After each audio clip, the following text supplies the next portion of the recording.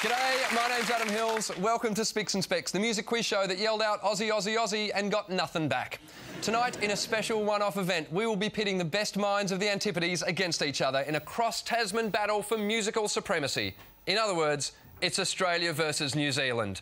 Representing the land of the long white cloud tonight is a team who is as choice as a Kiwi sipping a lemon and peiroa while sniffing the sulphur of a Rotorua mud pool. From Hawera, it's Captain Alan Bro. From Hamilton, it's singer Jenny Morris. And from Tikawiti, it's comedian Tony Martin.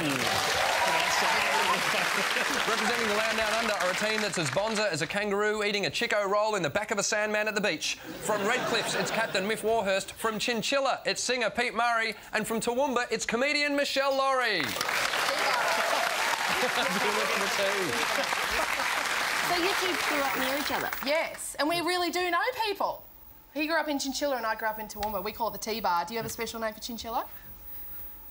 I love Australia though. That's the one good thing. Whenever you come from somewhere and you meet someone who's from where you grew up, all of a sudden you go, oh yeah, did you know so-and-so? And they go, yeah, and straight off, you too. Yeah. We do. The thing is, when you in Australia and you're from New Zealand, people immediately assume you actually know everyone in New Zealand. Yeah. And I used to get really sick of this, and someone said to me one time, oh, you're from New Zealand, you know such and such, and I was about to say no and had to go, oh yeah, that's my cousin.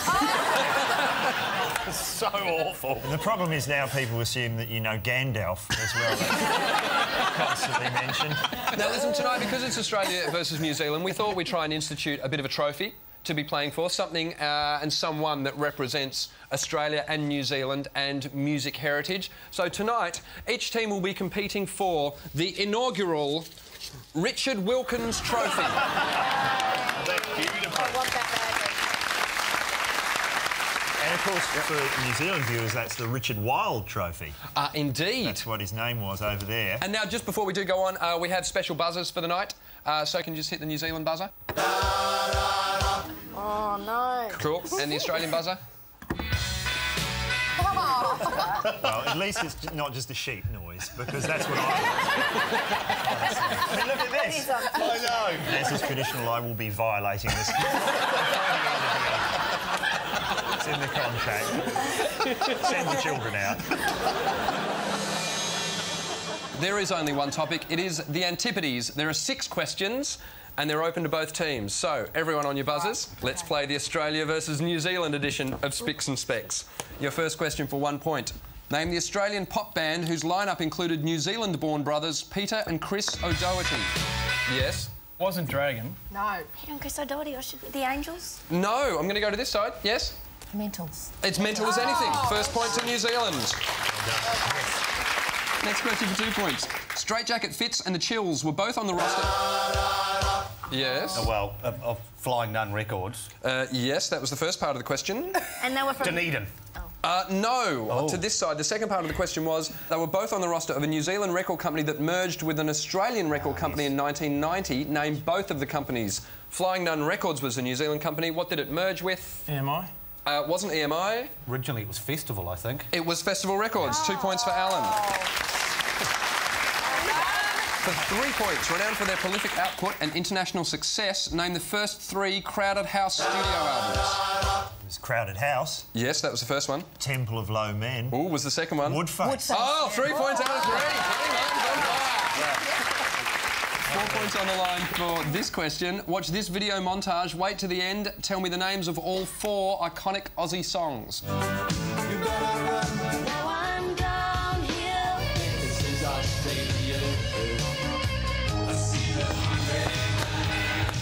Yes. Great Southern Land. Land Down Under, My Island Home. Yep, and the Ganga Jang, out on the patio. We sit. What's it called? Australia. What's it called? Sounds of Zed. Sounds of Zed. Oh, 4 points out of 4. Yes. For 5 points. Have a look at these 5 images. Identify the successful female solo artist from both sides of the Tasman. Yes. The one on the left is Claire Bowditch. Yes. The one on the right up the top is Beck Runga. Is that Sharon O'Neill, the bottom left? Because No, she's that's surely Olivia there somewhere. I would say that's Olivia Olivia Newton-John from the yeah. physical period. The one in the middle, is that Terry Takanawa? Oh, yes. And the last one? Joan Sutherland. Oh, 5 points out of 5. Claire Bowditch, Dame Kerry Takanawa, Vic Runga, Olivia Newton-John and Dame Joan Sutherland. 6 points on the line for your final question. Split Ends was one of New Zealand's most successful and unique musical exports, with 9 of their songs making the top 20 in Australia. Name 6 of them. Yes. 6 months in a leaky boat. That's 1. I see red. That's 2. Got you? That's 3. Yeah. Message to my girl. That's 4. Oh, History never repeats. That's 5. and then there was that one... I just need one more. This is like that pick the difference game in New Idea. I always get... Over to this side. We think Dirty Creature. Dirty Creature is in there. Yes, you got the Nice. final point. Nice. 5 points to Miss side, 1 point to Alan's side after that. You know, Adam, the first gig I ever went to see was Jenny Morrison in Excess in Toowoomba. The first gig and I was like 12 or something. But the first gig I was supposed to see was Split Ends. When I was 7, I begged my parents, they were coming to Toowoomba to play the Carnival of Flowers, which Great is a... carnival. Yeah, you would love to do that gig, because that's in a park in front of a lot of bogans. And so... top gig, and it rained and Mum said I couldn't go. Oh, it was so cool, though. Yeah. My first was one in Geisha. First time I saw Split Ends was in 1984 at this natural amphitheatre called the Bowl of Brooklands in New Plymouth, and there were so many people smoking pot that even though it was outside, I was stoned after 10 minutes of being there. Because basically there was like mist, and I thought, why is there... Oh. Then all I wanted to do throughout the entire gig was eat biscuits. Now, what are Australian audiences like, and New Zealand audiences? I always have a feeling that we're a little maybe more reserved than, say, when you go overseas. I don't think so. Aussies I find they're pretty rowdy when they get singing along and get into it. I've been to Holland and they just sing from start to finish. Really passionate. And then Japanese crowds are totally opposite. You'll do a show and you finish the song and it's just... They're into it, but one good thing is there's no one there in the crowd going, "Good on you, muzzer, I love you, muzzer."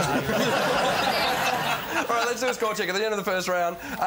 Miff, Pete, Michelle and Australia are on 9 points. Alan, Jenny, Tony representing New Zealand in front, 12 points.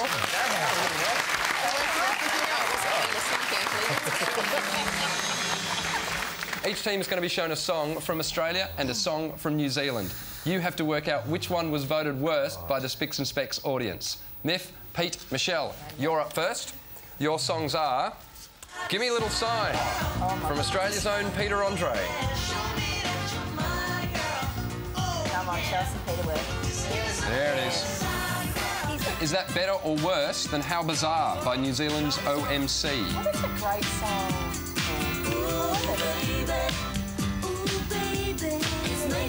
I don't think you can really compare these two. No, I don't think so. Peter Andre's much better. So, yeah. All right, which of those two is worse, Australia or New Zealand? The inclination is to go local, but I think we all know that Peter Andre is actually from England. Pretty hard, yes. Things. Yeah, he was born over there in 1973. I'm a bit of a fan of Peter Andre. Oh, really? Why is this?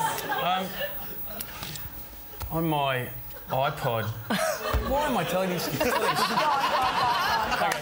On my iPod, when I finish an album, I have to listen to it before we go and mix, so that I know that it's all done and ready to go and I'm not missing anything, you know, before I have to get in and finish it. And you've you're gone, a I bit just up want this to be as good as Funky Junkie. Anyway, when I'm listening to it, I go down, you know, to Pete Murray, which is obviously who I am, and I'm listening to it, and Pete Andre sits right above me. So I'll actually just sometimes flick it on and on comes Pete Andre and I'm sitting there, you know, like on the plane and it's like, oh, shit, Pete Andre, you know. And suddenly look around, everyone's looking at me and then I go, oh, shit, quickly change and go back down to Pete Murray and that's even worse because people go, you wanker. So I've gotten to know some of his songs quite well. Do you secretly love him? No. No. Well, then why do you have him on your iPod? Well, And how do you know? well, let's just get through this. Come on. No, the answer for Which this, one Adam, of let's his go. children's names do you like the most, Pete Murray? Is it Junior? And it's not Peter Junior, it's just Junior. Or is it Princess Tiami? Yeah, but I have a Peter Junior too. but That's it's another not- thing but you guys it's are going to not- go, you're naming a son after him as well. Connection. But what I'm saying is they didn't call their baby Peter Andre Junior, they just called it Junior. Like they think that's a name. So you've got Junior Andre and you've got Princess Tiami Andre. Which is your favourite? And the other one that they don't talk about. The other one we don't talk about. I don't know, I think I like Junior, actually. Just Junior. Yeah. Although, did you, like Peter Andre and his glamour wife Jordan, have a photo shoot done when your child was born and not only fake tan yourselves, but fake tan the baby? It was full on. I loved it. You get 2 coats on in no time. So, which is worse? Give Me a Little Sign, Peter Andre, or How Bizarre by OMC? Peter Andre. Peter Andre, you can't rally a nation behind Peter Andre. All right, according to our audience, at 78%, the worst of those 2 songs was indeed Give Me a Little Sign by Peter Andre. We're slightly less crap. Yeah.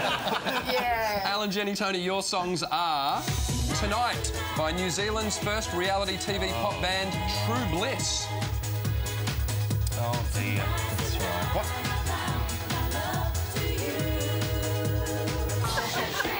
Is that better or worse than Poison by Australia's first reality TV pop band, Bardot? They seem very, very similar, don't they? Similarly, Because wasn't Bardot a rip-off of the New Zealand one? Well, not really a rip-off because Jonathan Dowling, who invented the format, to the best of my knowledge, for pop stars. It was the New Zealand one was the first one. Yeah. And then it went to Australia and then the UK. But they both So went to that we school were- that teaches you how to do the, you know, if you've broken your arm, there's physiotherapy that you do to get back. Is that how they learn? I think they all had broken arms. But is their song better or worse, according to the audience, than Bardot? This is a hard one. Our song was way worse, but at least we were worse first. Well, yeah, I'm with you. I think True Bliss is worse, but Yes. I think the margin is going to be very small. According to tonight's audience, with 81% of the votes, Bardot came in worse than True Bliss. Wasn't that just because nobody had ever heard the New Zealand one? Very probably. I'm assuming the audience went, well, that's a new, fresh song we've never heard. That's hilarious. You, Spicks and Specks audience are reverse racist. I never knew that. Now, before we kick on, I do want to mention something at the moment. Pete is on tour with a new album, and I'm very interested to see what you do have for this new album, because I found a little bit of merchandise from the previous album. This, ladies and gentlemen, is the Pete Murray underwear. Ladies' underwear, I should point out. Yes. And I don't know if you can see just there, it says Pete Murray, See the Sun. Can I have that for a second? Yeah, of course. There was talk at one stage of having it right there. See the sun, but I thought that might be a little bit too far. Well, yeah. So I like it. I think it looks... Do you guys like that? Is it working for you? Hey. Oh, Pete Murray just threw his underwear at me! After that round, let's do a score check. The Australian team of Myth, Pete, Michelle are on 10 points. The New Zealand team, Alan, Jenny, Tony, still in front, 12 points. Each team will hear short snippets of songs from their opposing country. Without taking notes, you have to identify as many of those songs as you can. Alan, Jenny, Tony, you're up first. Listen carefully. Here are your songs from Australia.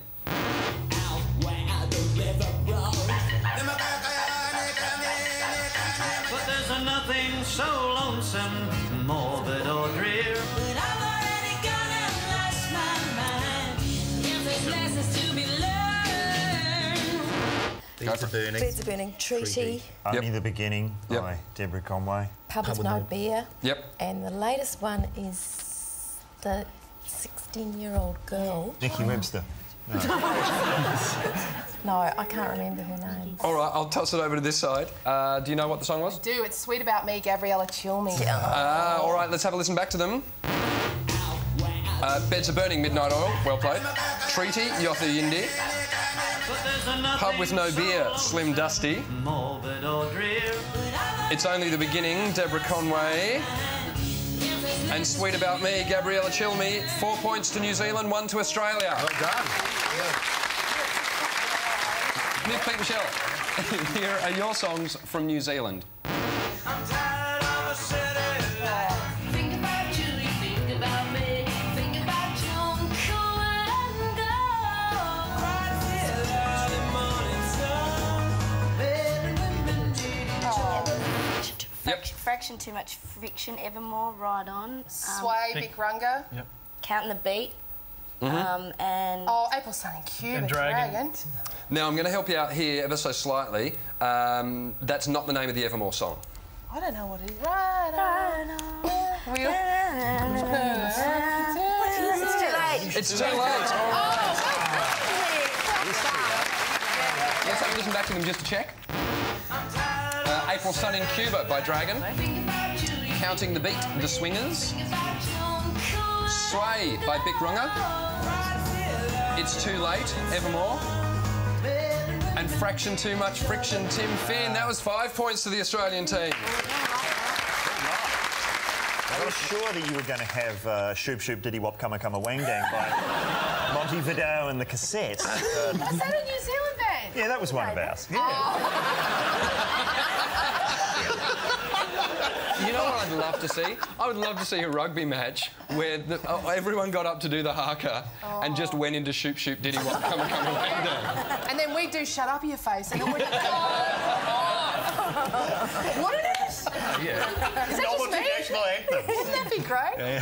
While we're talking national anthems, I've, on this show, performed the Australian national anthem to the tune of Working Class Man. Yeah. And I realised you could sing the New Zealand national anthem, or one of them, because there are two, but you can sing God Defend New Zealand to the tune of Better Be Home Soon by A Crowded House. Oh, that's... Got to get out more. A second, you said we've got two. What's our other one? Well, the other one's it in Māori. In Maori. Oh, okay, sorry. Well, and apparently God Save the King.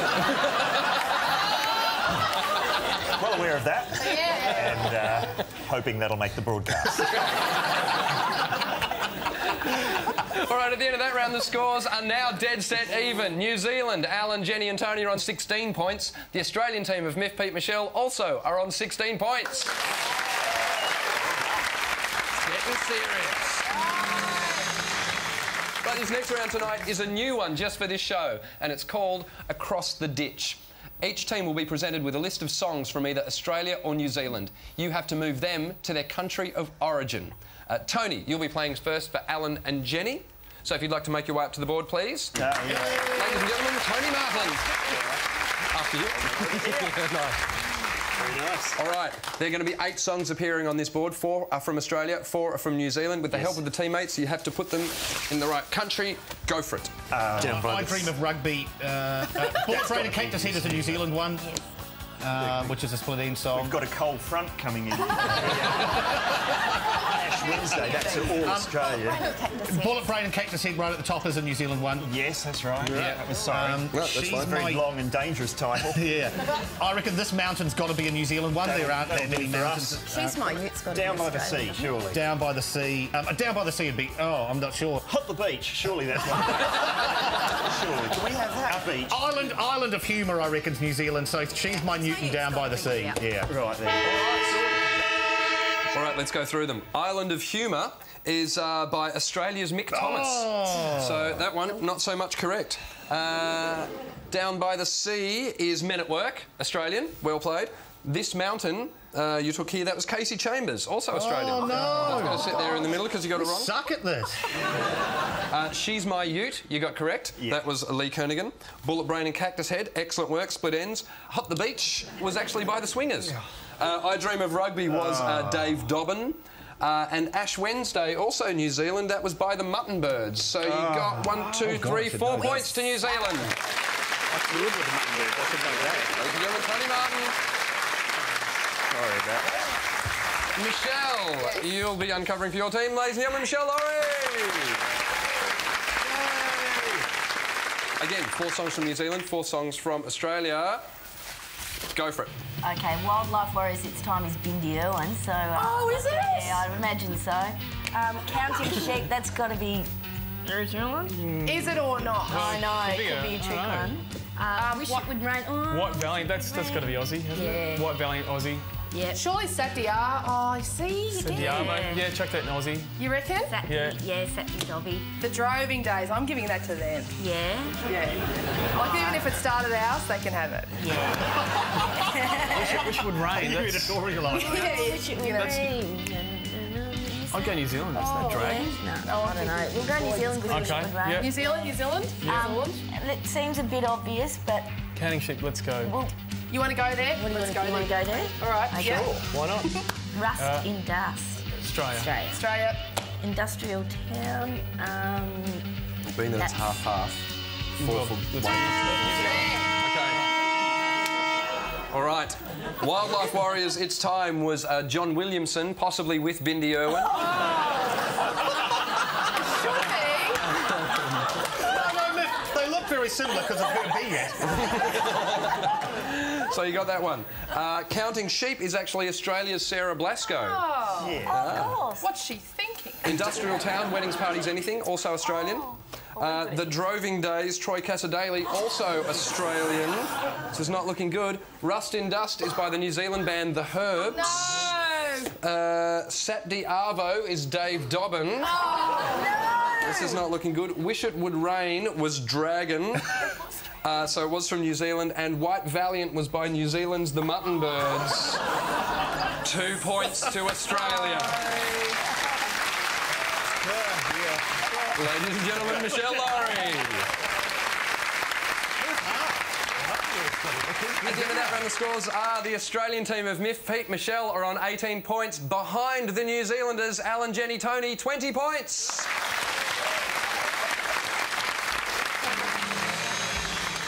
Teams, hands on your buzzers. 1 point for a correct answer, 1 point off for a wrong answer, and I've got to say, I'm a little disturbed. The Australian team are 2 points behind. I'm thinking maybe we should change your buzzer. Can we have a new buzzer sound for the Australian team, please?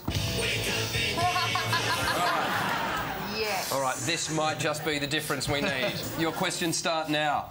Which band would I be quoting from with the line, "It's a fine, fine line"? Between pleasure and pain, the divine. Yes, it seems to be working already. Hold Me Now was a worldwide hit. Hold me now. Let love and start now. That's a Thompson Twins. That's The rest of the question was by which 80s pop group featuring New Zealand singer Alana Curry, the Thompson Twins? I forgot she was a New Zealander, yes. Who wrote the musical Keating? Casey Benito. Yes. One of New Zealand's most awarded musicians featuring in the Mutton Birds, Blam Blam Blam. Don McGlashan. And from scratch is Don who? Don McGlashan. Name the New Zealand band that changed their name post-September 11 due to fears. It sounded too much like Jihad. She Had. The piano solo Country Gardens was written by which Melbourne-born Percy Granger. composer? Percy Granger. Have a listen to this. Name the tune. Computer games. By My Sex. What was AC/DC's debut album called? It's not TNT. was it Jailbreak? Go for one. Jailbreak. High Voltage. Voltage. Who billed themselves as New Zealand's fourth most popular folk parody duo? Flight of the Conchords. Yes, they do.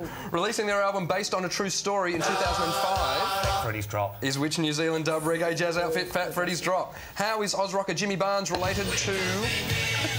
Oh, Johnny Diesel. Johnny Diesel. They're married to sisters. Their the sisters married two- each other.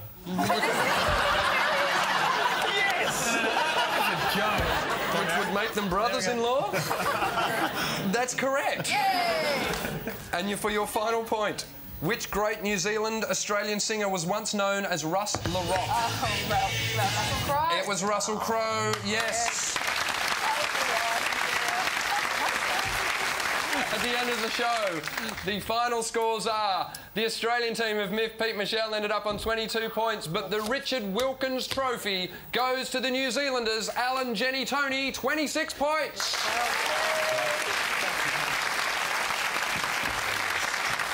Would you please thank all our guests for tonight, Jenny Morris, Tony Martin, Pete Murray and Michelle Laurie.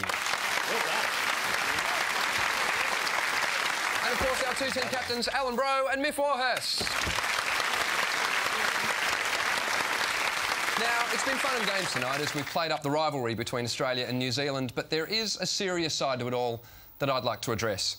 There is a piece of our shared history about which many New Zealanders are still understandably bitter, and I'd like to redress that issue tonight with the help of our audience and our Australian team in song. Thanks for watching Spicks and Specks. My name's Adam Hills. Good night, Australia.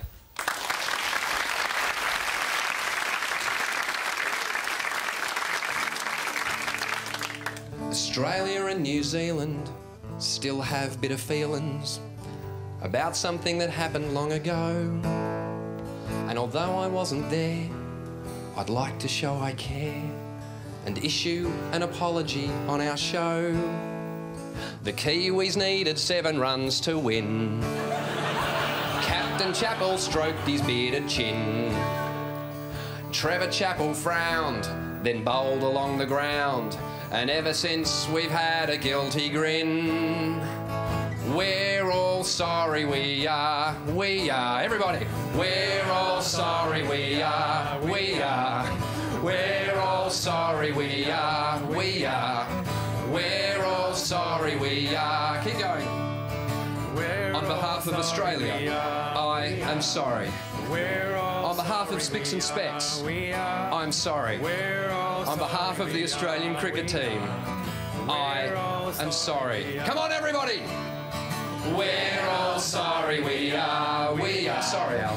We're all sorry, we are. Sorry, Tony. We're all sorry, we are. We're all sorry, we